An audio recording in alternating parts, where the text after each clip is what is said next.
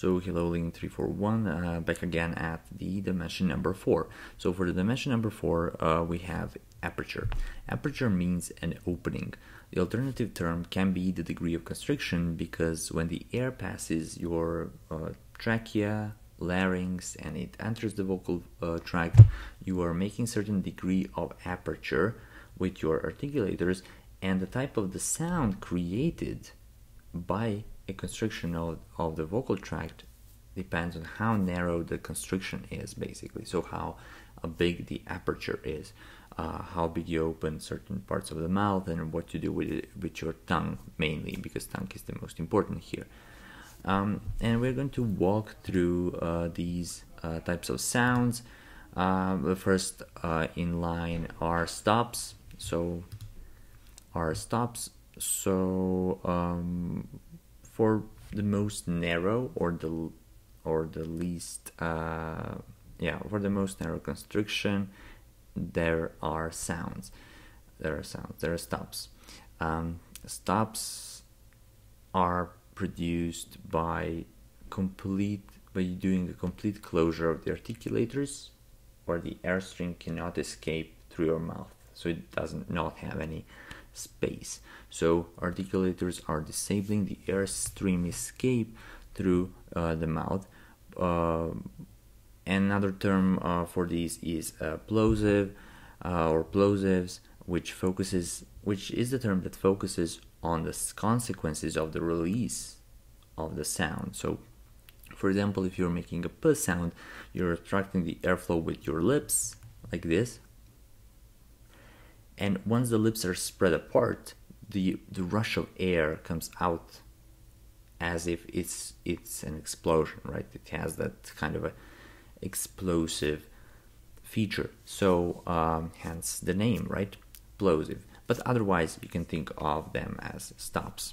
For fricatives, or the second on this list, are fricatives. Fricatives are produced with a very close approximation of two articulators, so very close, not complete closure, and the airstream mechanism is practically obstructed, and a turbulent airflow is produced as a result. This mechanism is similar to making slightly hissing sounds that, for example, wind produces, such as, like, and so on and so forth. To remember what a fricative is, you can think about the airflow causing friction because it needs to go through a narrow channel. So there is some kind of a friction through a narrow channel caused by the air, by the molecules of air that travel through your vocal tract. And we've already we've already mentioned a clear example of fricatives, like s or z, sh. It sounds like a noise. So this is our second option, a bit open and fricative. So we are going to keep track or keep score once again. So we have aperture, stops, and fricatives as our options. Stops are produced with a complete closure of the articulators, and fricatives with a narrow closure or narrow channel that creates turbulence. Now we come to English stops. With respect to English stops, we have voiceless and voiced. And by their place of articulation, they can be bilabials, they can be alveolars, and they can be velar. And of course, there is also a glottal one, which I'm going to mention here. We all know p and b, bilabials with both lips produced. Alveolars t and d, they're still stops because we are stopping the airflow completely with some articulators. And velars, k and g, we are also stopping the airflow with the back of our tongue, hitting the roof of the mouth. And glottal, in the end, glottal is the status of a glottal stop in English is questionable because its distribution is limited. where other consonants may have a variety of positions in words, the glottal stop can only appear at the beginning of words as a phoneme and not as an allophone. Because if you remember, it appears in button, mitten as an allophone, but we're talking about a phoneme. It can surface in words such as east, or eek, or ak, and so on and so forth. It's usually there to replace this vowel in a longer sequence of vowels, which are not different according to their height or frontness. So in the word eek, for example, you might have a glottal stop at the beginning in the word eek, right, like this. So you might have something like this. It should be E, but that's okay. Eek. And that's just because of the ease of articulation. It's very easy to say bike or bile because A is a low vowel and you go from a low to a high vowel. And if you're going from E to E, then you have some kind of a problem there because it's more difficult to say this. It's like saying two M's in a word. For example, boom me, boom me. It's very difficult to differentiate between these two. So we have some kind of apparatus that works for us, and that's the glottal closure. You know, the closure of the the vocal folds in order to produce this glottal stop, such as in button or mitten, especially in British English. All right, so we have bilabials, alveolars, velars, and glottal. And note that stops that follow a vowel involve a closing gesture, and stops that precede a vowel involve an opening gesture. So stops behave differently in different contexts. Nothing new there. Most of the sounds do the same. But if you produce a stop after a vowel, as in up or top, there is a closing gesture. There's a closing gesture. While if a stop precedes a vowel, there's an opening gesture as well. So you close and open, right? And I guess that's logical. With that in mind, stops at the end of the words may be unreleased. Example is from one of your exercises, like chocolate pudding, right? And for the unreleased sounds, we have this diacritic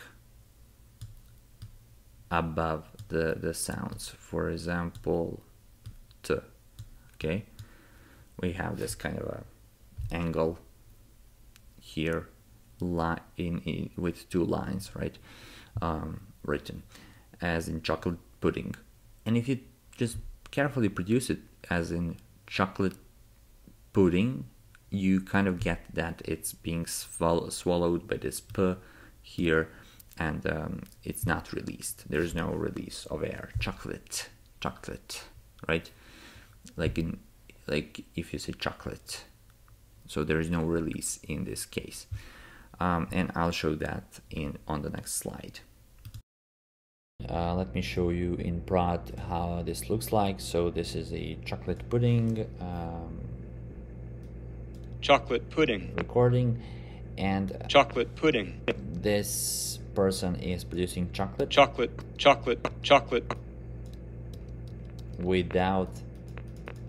without releasing the stop.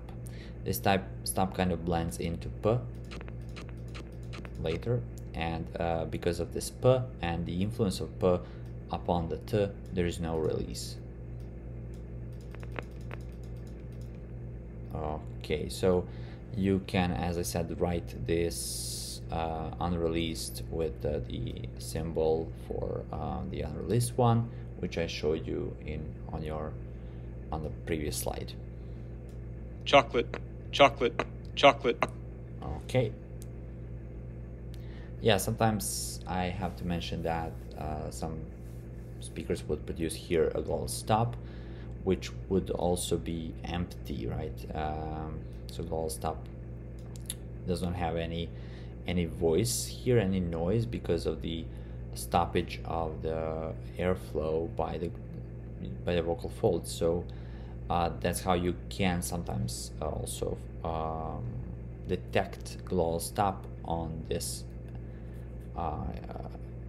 maybe rather on this spectrogram here below, in this part here. Okay, so yeah, that would be chocolate pudding. Okay, the next up are fricatives. Fricatives can be voiceless and voiced. They can be labiodental, interdental, alveolars, and postalveolars, and glottal fricatives. So we have labiodental fricatives produced with our lips and teeth. So lower lip and upper teeth, like f and v. Then tongue between the teeth, interdental, like th and the. Alveolars, s and z, and postalveolars, sh and zh. These have higher frequencies. That is, they have higher energy, like sh and zh, s and z, and they're more, in a way, more hissing sounds. So they're sometimes called sibilants, right? So sibilants. With respect to h, which is a glottal fricative, here it's just the air that is pushed out of your lungs with the opening of the vocal folds. So basically, and that's it. You have it there, like house, hit, and so on and so forth. That's why this symbol is also used as a diacritic for aspiration, like, I don't know, maybe p, p, p, because of this puff of air. And I think you get the gist. So we went from a gesture that completely closes the vocal tract to a bit narrow passage, and we have come to the most open passage, or to the lowest degree of constriction, to approximants. So approximants are speech sounds that are made with a gesture in which one articulator comes close to another, but without the vocal tract being too narrow, or being narrowed down to such an extent that a turbulent airstream is produced. So we don't have this turbulence and friction because it's not so narrow, the gesture that we make with one articulator to another does not make this narrow channel. And I'll show you which approximants we have in English. Lastly, we come to Affricates, which are a combination of a stop and a fricative, so they maybe don't belong in this dimension, but we don't have where to put them. So these are a combination of stops, which are first on the list, and fricatives second on the list. So yeah, it is kind of logical for them to be here. We have affricates in words such as church, tree, and for these sounds, the tongue tip is or the blade hit the postalveolar ridge. So tongue tip hits the postalveolar ridge, which makes a stop. And instead of coming fully apart, then after a stop, like in t, they separate only slightly, sh, so that the fricative is made at approximately the same place of articulation. So that's where they differ from stops, because they don't come fully apart like stops, but they separate only slightly from the roof of the mouth, okay, in order to make this noise or turbulence. Y is a palatal approximant. So y is an approximant an example of an approximant. And if you say yes, and before saying the whole word, you should just say yeah, yeah. You're raising your tongue towards the palate, but not to the extent to get a palatal fricative. There are no palatal fricatives in English. Perhaps in British English or in Australian English, when they are producing words such as hue. In fact, you can try producing these like that. For example, you can say yeah, yeah, as in yes, yeah, and then try and raising your tongue a little bit to create a narrow friction, as in right? So you have it there, and this is a sound that might be produced in some parts or some varieties of England or English varieties, such as what you're doing there, Hugh, instead of saying your full name, like Hugh, right? Like in regular English, right? Okay, so there's a difference between the palatal approximant and a palatal fricative, and that's where the approximants and fricatives differ. There is another one. One thing I have to mention as well, that you should take a look at your course book and try to draw this mid-sagittal diagram, those diagrams that we drew for some of our speech sounds. So something like this, whereby, I don't know, this is a tongue and larynx and vocal folds. So this is a mid-sagittal diagram on spot. Not the best one, but yeah. Okay, so good enough. Maybe I can do like teeth and lips, and then there is nose, right?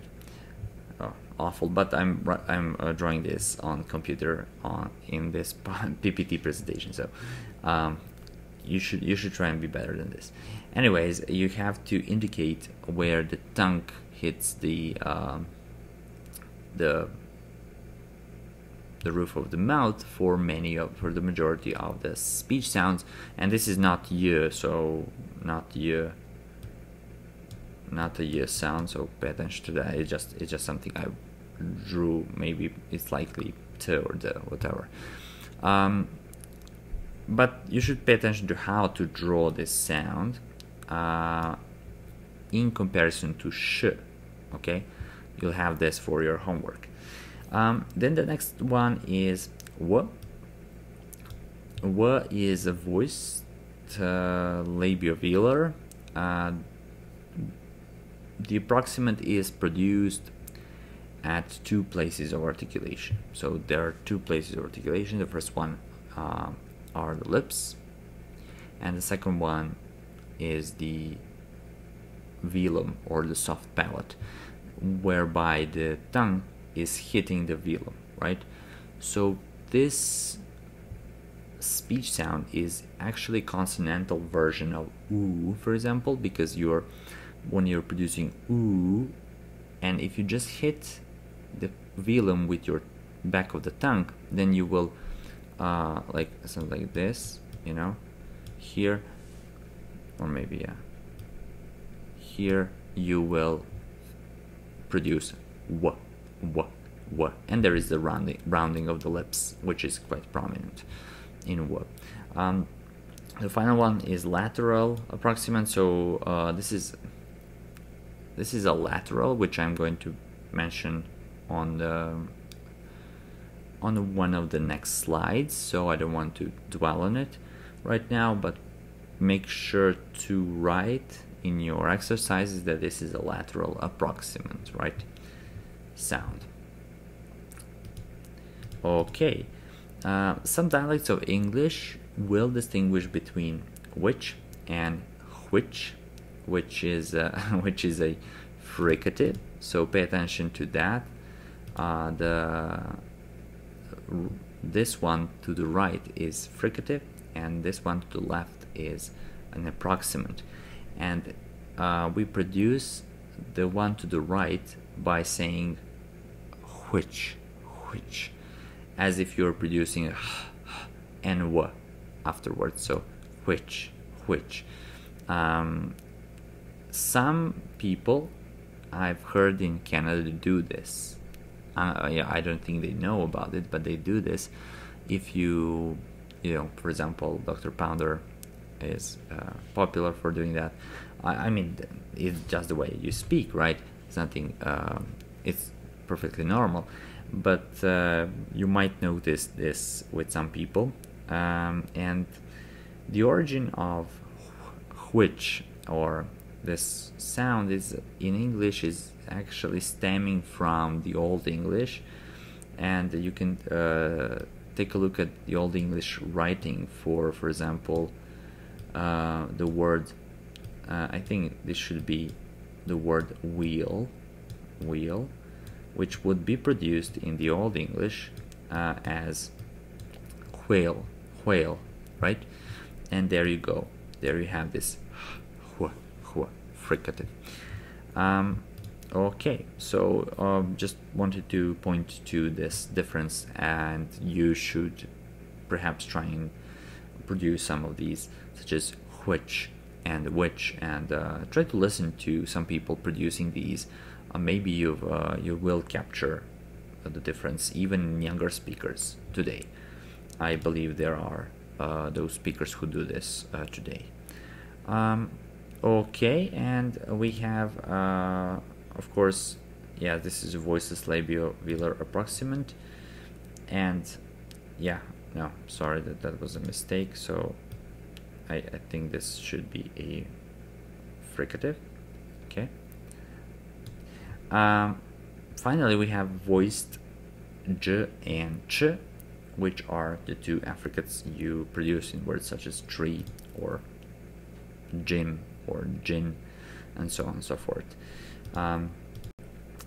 If you want to be really narrow, technically these sounds such as ch and j are produced at the postalveolar ridge, and the t in ch and d in j might be a little back in the mouth because of that, right? Because of this place of articulation, which is generally postalveolar.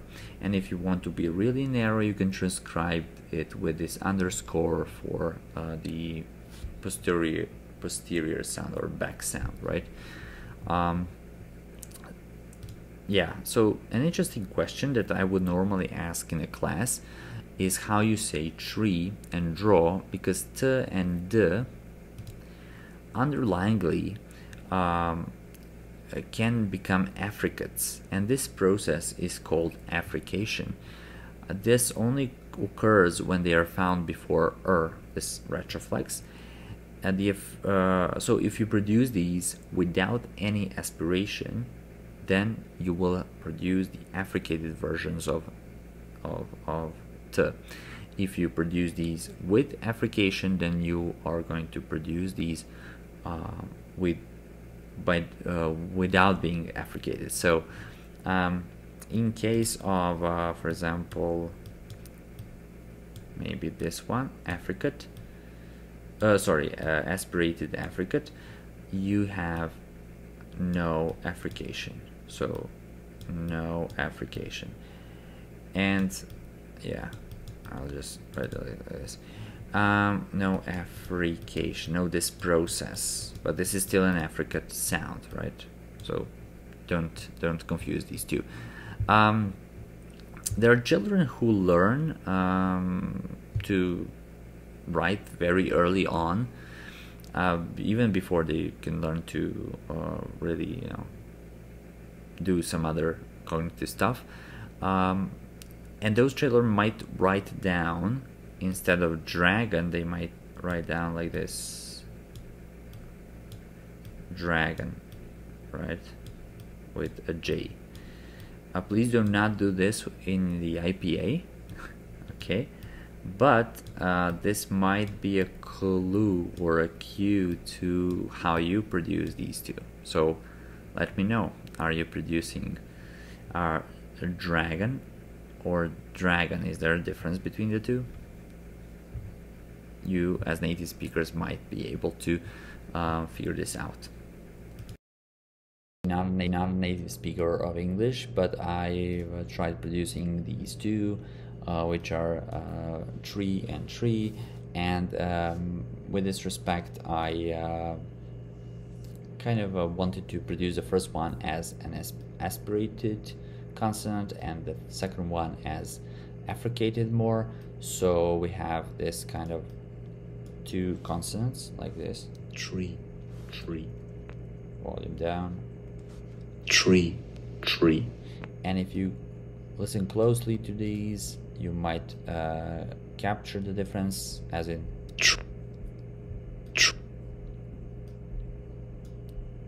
tree, tree. Okay. This is the second one, and this is the first one. Yeah. So there is slight difference in both versions of these two.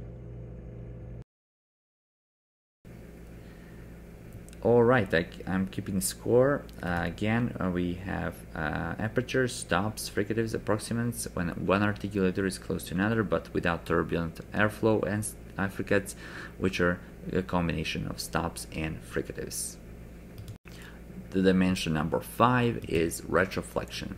A retroflex sound involves the curling back of the tip of the tongue, and it's because of this curling back of the tip of the tongue is generally produced in the postalveolar region. And retroflexion can occur to many sounds, especially those speech sounds in the Southeast Asia and South Asia, with Indian languages such as Sindhi and Hindi and so on and so forth.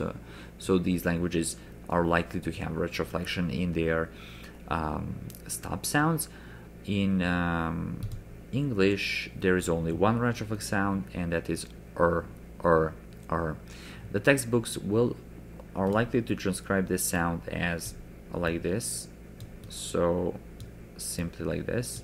But I'll ask you not to do that, because you are producing a retroflex with this curly Q-tip that indicates retroflexion. So this one is good. You are also not to produce this one, because, as I mentioned maybe in one of our previous classes, this one is r, which is not used in English, but in the majority of world's languages it is. So r is very common, and you might notice it when, for example, some Slavic people are speaking English, when they say very, or maybe some people from India and those parts, Nepal, Pakistan, are speaking English when they say very, and so you will probably notice that, because this sound exists in their languages, in my language as well. So as I said here, to reiterate the point, in other languages stops and fricatives can be retroflexed too, and that's something to keep in mind. So we are keeping score. Sounds can be retroflex. There is only one in English, and that's and that is when the tongue is curled back into the postalveolar region. Now, because we don't have a proper term for non-retroflex sounds, we can use this term non-retroflex sounds. Tongue not curled back. So is a retroflex sound, and maybe, let's say, w is a non-retroflex sound. Dimension number 6 is nasality. The back of the soft palate may be lowered or raised. This may allow air to pass through the nose during speech, and when air passes through the nose during the production of any kind of consonants, we call them nasal consonants. But it does not pass through the mouth in nasal stops. So in nasal stops we have For example, m, which is a consonant that is being produced with a lowered velum in order for the air to be able to pass through your nose. So you're basically saying m in nasal stop, as well as n or in engma. So there is a bilabial, there is an alveolar and velar nasal in English. Yeah, so basically the velum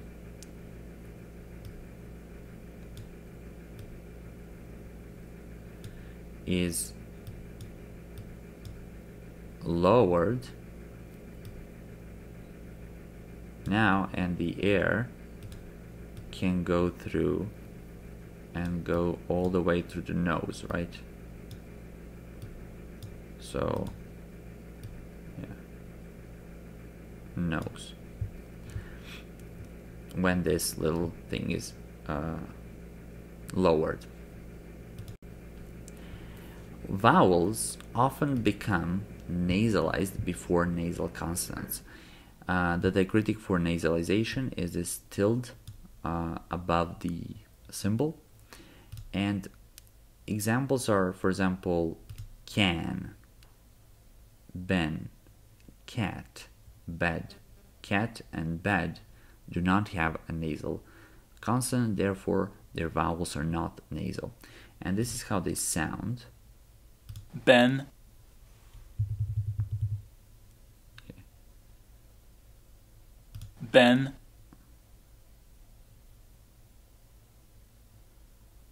Ben, Ben, Ben, Ben.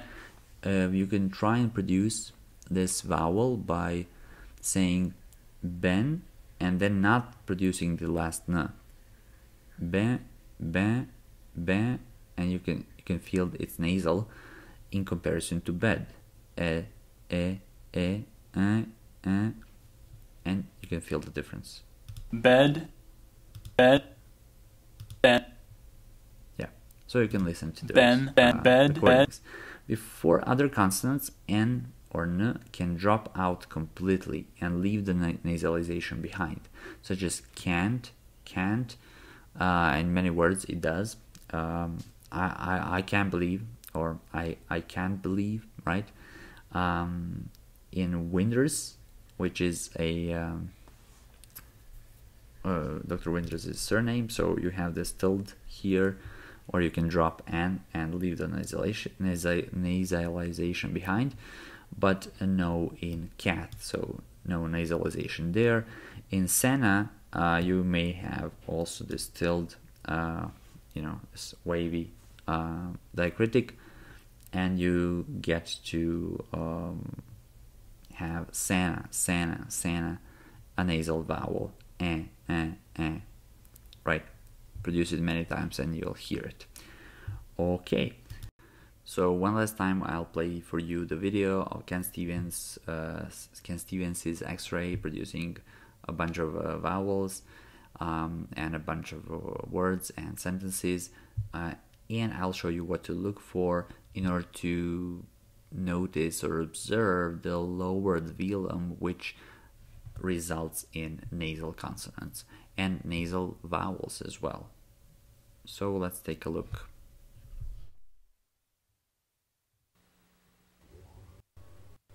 A hawk, a tea, a tick, a pe, a te, a ke, a pa, a ta. So at this point, when he said hapen, you can see that the velum, this part here, is lowered, and the air can go through it, right, and into the nasal cavity, or through the nose, right? So let's listen to A ka, a de, a ne, a se, a ze, a sa, hep, het, heck, hop, hot, hawk, a t, a ti, a ta. Yeah, fun video clip. So the lowered velum is right there, and you can notice that it's being lowered and it's being raised for for producing a wide range of consonants and vowels, but most of the time it's raised at the right point at the right moment in order for us to produce, or in order for Ken to produce central or oral non-nasal vowels and consonants, and when you lower it you produce nasal consonants. So yeah, that would be the X-ray. Let's continue keeping score. The sixth dimension is nasality or nasality. We can maybe produce this with a flap, whereby sounds can be nasal and the airstream is flowing through the nose with the help of the lower velum, and the sounds can be oral, where the airstream is not going through the nose with the help of the raised velum. So the velum does not allow the air to go through nose in oral sounds, and they're called oral because of this. They go through the oral tract, no nasal tract, right? Okay, so we have kept score for that. Now we move on to laterality. A lateral approximant in English is produced by the obstruction of the airstream at a point along the center of the oral tract. So l does not allow the airflow to go through the center of the oral tract, through the center of your mouth, through the center of your tongue, but to the sides of the tongue and the roof of the mouth. So we have alveolar lateral l in English, l, and this l in English, in my case as well, but in most of your cases, can be velarized. For example, velarized means that it is produced to the back of your tongue because of the raised, because it's raised towards the velum, and this little tilde diacritic is used for denoting a velarized L or ul, which is quite prominent in English. And consonants which are not lateral are called central, of course. So we have this distinction between lateral and central, and we will check out the oil video on our next slide, right? So here we will be listening to Oil, produced by Stefan again, and I will show you where you should what you should look for when looking at this ultrasound image and video.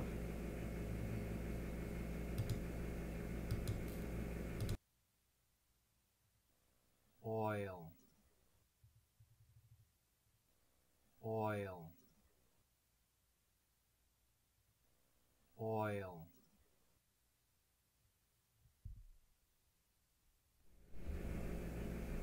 So basically what we are looking at is the tongue movement. So he's preparing to say oil, and you see here tongue goes towards the alveolar ridge, but it's still towards the back of the mouth a little bit because of the influence of the oil of this vowel, right? So we have, you see here, back of the mouth and going further front, but not too front to be a regular L, right? As in leaf, right? When you're trying to produce in leaf, you should move the tongue towards the front and when you're producing a dark L or velarized L, you should move the tongue back. And yeah, so like this, move it back a little bit. Yeah, that would be oil.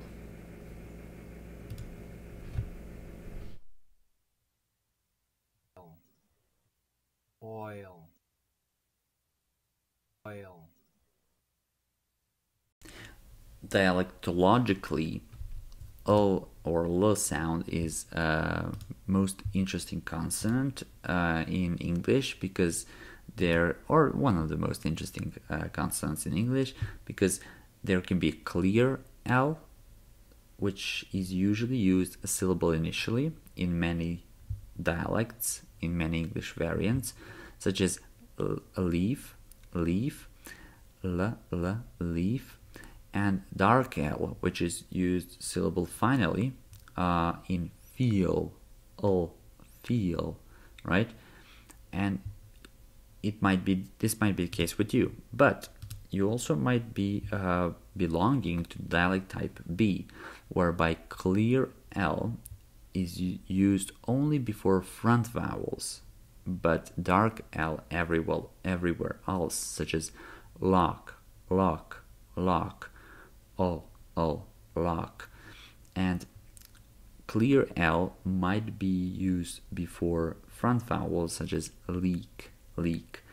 And finally, there can be maybe dialect type C, where dark L is pretty much everywhere, and maybe even lose the alveolar closure there because of the O, which is produced to the back of the tongue, right? As in feel, oil, and so on and so forth. Leaf and peel, in order to illustrate this difference. So what you can do is go to new, record mono, sound, and produce these two. So I can do, for example, this, leaf, peel, and save and close the list. So here you go. I don't need this part. Maybe I need this part and this part. I'm using some shortcuts, sorry about that, but here it is. Leaf, leaf. So this is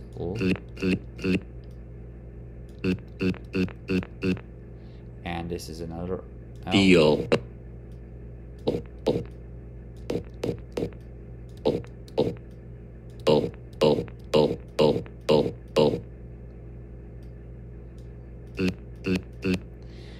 To hear how they sound, you can do the reverse thing, so reverse selection. Maybe you can hear it like this. Feel, feel, feel. Yeah, and then maybe even so. Yeah, maybe reverse back. Leaf, leaf, leaf. Okay, so reverse selection, and you can see, for example, this feel. Yeah, it's still towards the back for me, not too much towards front. Let's hear this one. Oops, no. Okay, now good. Yeah, too much of a creakiness here, but definitely towards the back. So my front is actually towards the back of the mouth. Which I did not expect, but it is what it is. Yeah, and you know, you can play around with these, record them, and you can hear how you're producing. So if I reverse the selection, so this is, and this is, right? So there are some differences there as well. Let me.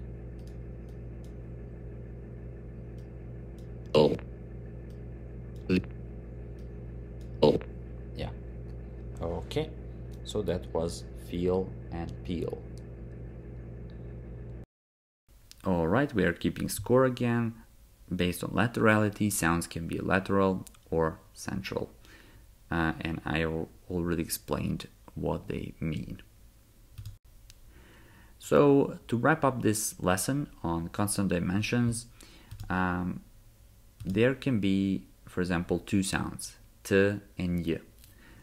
Based on the airstream mechanism, t is pulmonic egressive, so the air is, you're pushing out the air out of your lungs.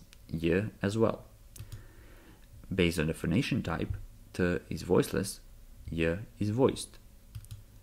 Based on the place of articulation, t is alveolar and y is palatal. Based on the aperture, t is stop and y is an approximant. Based on retroflexion, t is non-retroflex and y is non-retroflex as well. So based on aperture, it's clear that t is completely obstructing the airflow and y is not. Y is also called sometimes semi-vowel because of this non-obstruction that it has. So it has some vocalic and vowel-like features. So we have y, which is an approximant because the body of the tongue does not hit the palate, but it goes close to the palate to create some kind of turbulence, but not too narrow turbulence to be a fricative, right? Based on nasality, of course, both are oral, and based on laterality, t is central and y is also central as well. These four dimensions are usually subsumed under one name, which is called manner of articulation. But I'll tell you in the next slide why we should perhaps use these 7 dimensions. As I said, the phoneticians across the world usually combine dimensions 4 to 7 under the rubric of manner of articulation. So under one name, manner of articulation. So example of a manner of articulation, t would be an oral stop or just stop, and nasal stop. So it's very important to distinguish between these two based on their nasality and orality, for example. V would be fricative, w approximant, l lateral approximant, and retroflex approximant, and j affricate. So basically what they're doing is subsuming all of these 4 dimensions and saying, okay, well, n is obviously, according to the manner of articulation, nasal stop. So we have 2 dimensions here, nasality and aperture, right? Then L is lateral approximant. We have 2 dimensions here, laterality and aperture as well, and so on and so forth. You get the point. The reason why we're using all of these is to easily distinguish between all of the sounds. So we can have retroflexion included, and nasality and laterality, and all of them, aperture, as well as kind of a more advanced or narrower contrast between the consonants. Okay, final notes are that consonants or consonant sounds are generally assumed to be pulmonic egressive, so the air is pushed out of your lungs, oral, not nasal, and central, not lateral, right? And of course non-retroflex, unless stated otherwise. The big picture thought: through combinatorics, language makes a large number of distinctions out of a minimal number of articulatory gestures, and this is where language and speech are very potent. So they're very powerful in this way. This is an IPA chart of English consonants. These are all English consonants. There are out there, maybe this approximant, let's say, you can cross it out for now because we have this R, retroflex, and tap or flap is occurring. Yeah, okay, it can be here, but maybe you can put it in brackets as well as glottal stop under parentheses because of its distribution. These are mainly allophones and not really phonemes, but we have to have them in mind because many words in phonetic transcription will or phonetically will be produced with these two, and you should be able to transcribe them. So you should be able to transcribe all of the English consonants. You should be able to write your name in the IPA by using these English consonants and by using the software. These dimensions are also very important to remember and try to make sure to learn them for describing, because you need to be able to describe English consonants and consonants of the world. That's it for now. I will leave you here and see you next time when we will be talking about some place of articulation.